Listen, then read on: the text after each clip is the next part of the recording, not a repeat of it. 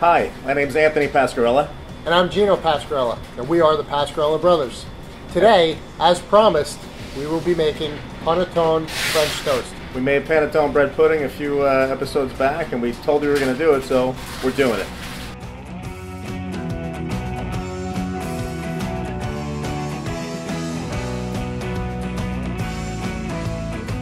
So around the holidays, Christmas, New Year's, that's a holiday.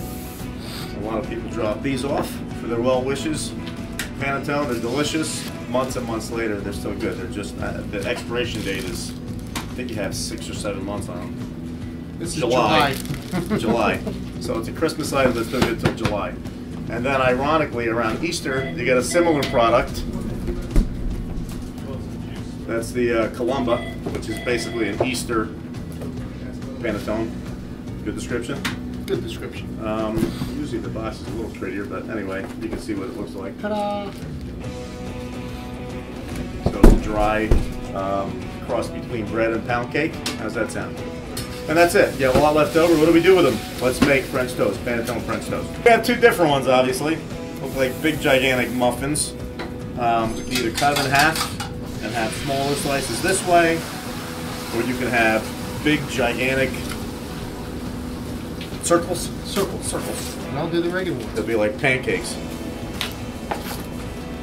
Nice thick slab. This one happens to have chocolate in it. They usually have dried candied fruit. That one's got chestnut. Anyway, they're going to be really good.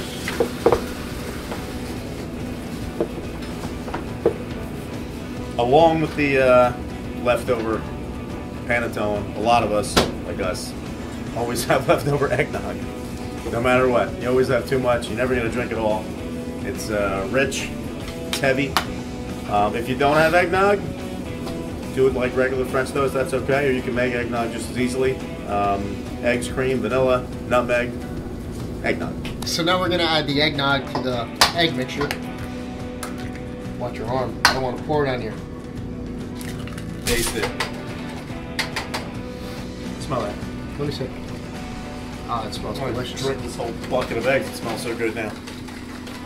Eggnog, and so far we have about 7 or 8 eggs. Add a little butter to the grill. Butter. That's a little butter, all right. Wow. This is a lot of fun. Look at the size of that one. That's fantastic. I'll do this in that back corner. All right. Here's the first monster. Flip those. All right. Let me get mine on here. Hold on, I give you a little bit. Give me a touch of butter, just a little. Not as much as I gave you. Give you a little bit of butter just here. Just a little, please. There you go. Right there, there's your spot.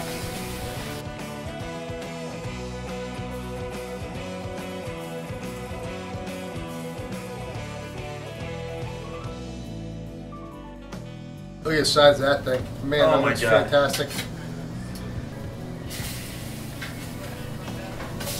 And that's what you do with all the extra Panettone.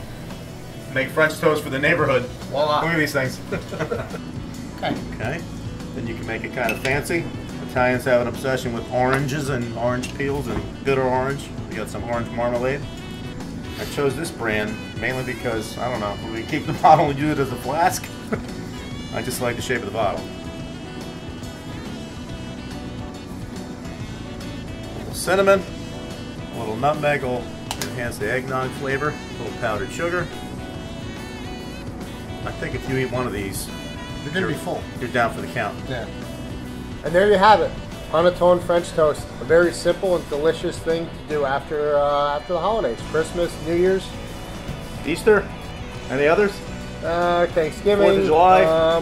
Veterans Day. Memorial Day. We've accomplished a couple things. We managed to save something that probably would have gotten thrown out, and we made a really, really delicious breakfast. Try it. Thank you. You'll love it.